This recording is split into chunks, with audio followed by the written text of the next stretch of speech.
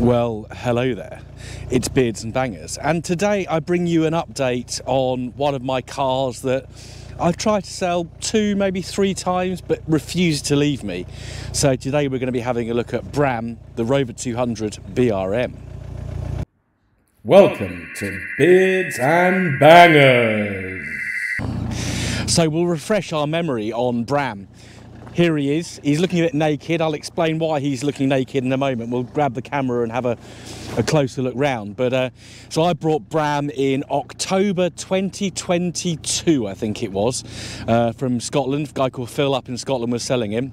And drove him around for a bit, got the wheels refurbed, just did a few very light bits, and then we've done a few bits since then, but he needs some more work. So he's out of MOT, been out of MOT since I think October, so about the anniversary of me buying him.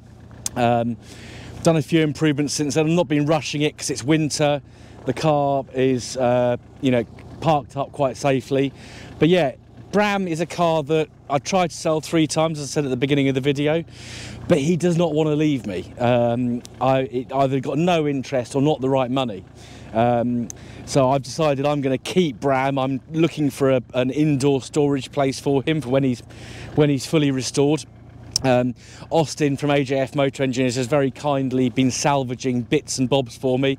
We've actually got an MGZR that was completely wrecked, and we're going to use some of the body panels off that. I'll show you where in just a moment. We'll have a more in-depth look at what's wrong with the bodywork, and then there's some other bits and bobs that need doing. So the plan with Bram now is firstly to keep him, so some of you will be very pleased about that, but secondly is to make sure that he's absolutely pristine, wants for nothing, but then he's kept, cosseted and loved and only brought out for show season. So yeah, Bram, he's never going to be a daily driver.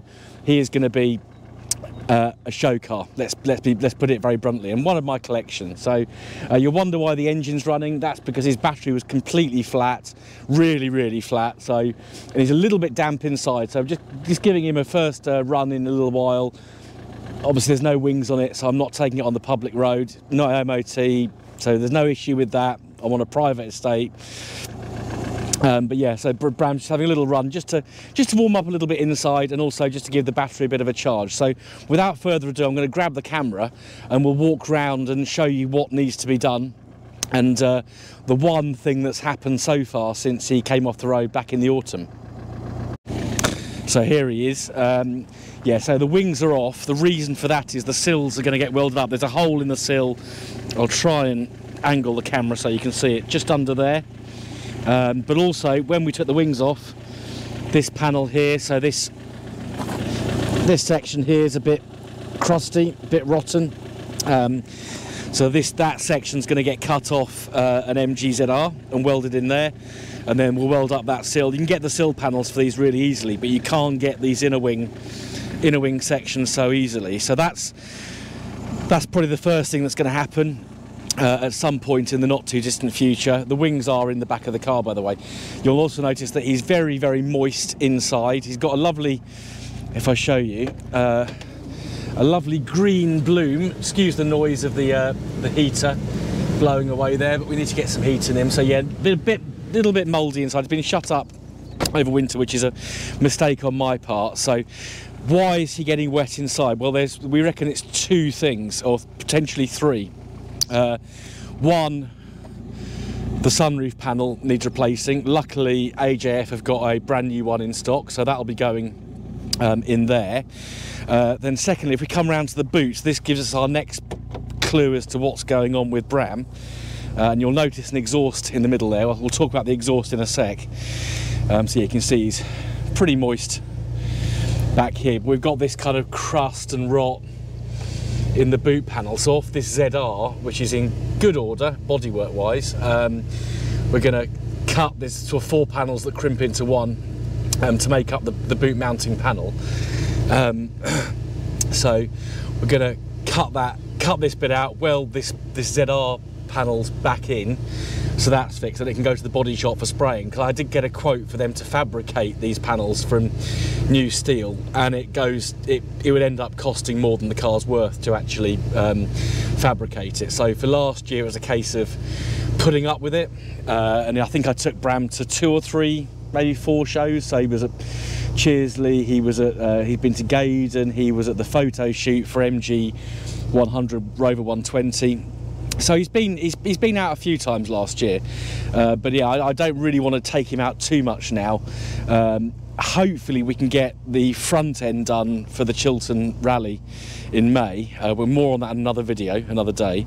And then yeah, we can get this other panel done sort of later in the year. So for the MOT, obviously we need to weld the sill up and put the wings back on, but everything else, and the airbag light needs to get out as well. I always have this problem with airbag lights.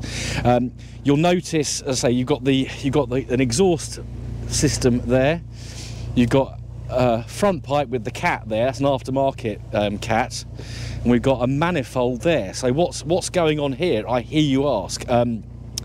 So Bram has now got a Yanspeed exhaust, stainless steel exhaust system, so centre pipe and back box, and then his front pipe and manifold is from an MG ZR 160, so slightly freer flowing. Now I've not driven the car properly since that's been done. I can't do that until the wings are back, until it's put back together, because we don't want arch liners getting ripped off if they get caught on the wheels, and there's side repeaters there that could all get damaged if they get caught on the wheels. So Bram has got a ZR 160 exhaust complete, so front to back. Have I shut the bonnet? I have.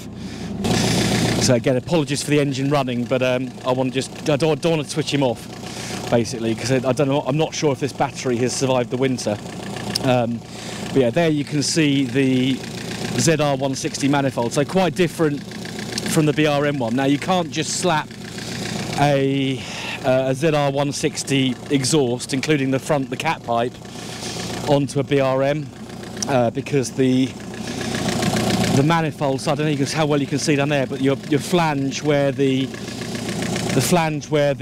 front pipe meets the manifold on a ZR 160 is 6 bolt, but on a Rover 200 BRM is 4 bolt. So you've got to change the whole thing. What that should give me, so you've got a better flowing exhaust manifold. And with these MEMS ECUs, you can't really remap them. I think K-Maps might be able to do something, but I'm not gonna be remapping this car. I know I said I was going to, or going to look into it in the past, but I'm not going to do that now. I'm going to keep him as stock. Because I want Bram to be pretty much factory, other than a couple of very small bits. But yeah, hopefully once we do get him back on the open road, that'll make a massive difference to the breathing, and maybe just get a couple more horsepower out of it. Only time will tell.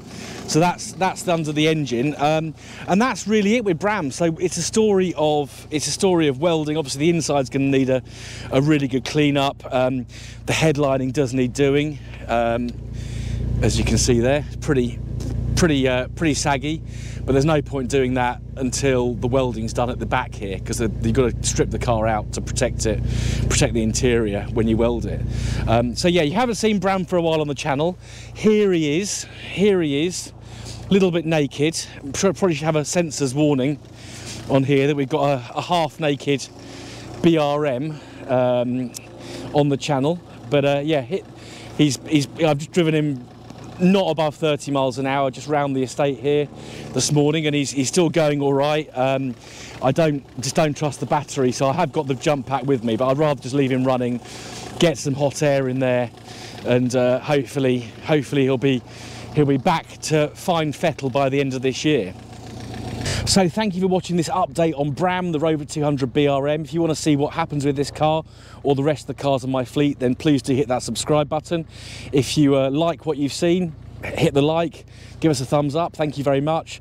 And don't forget to share with your friends, and do drop a comment down below. If you've had experiences with a similar car and similar problems, then do give me your thoughts, it's greatly appreciated. Thank you for watching Beards and Bangers. I'll see you again very soon on the next episode. Goodbye.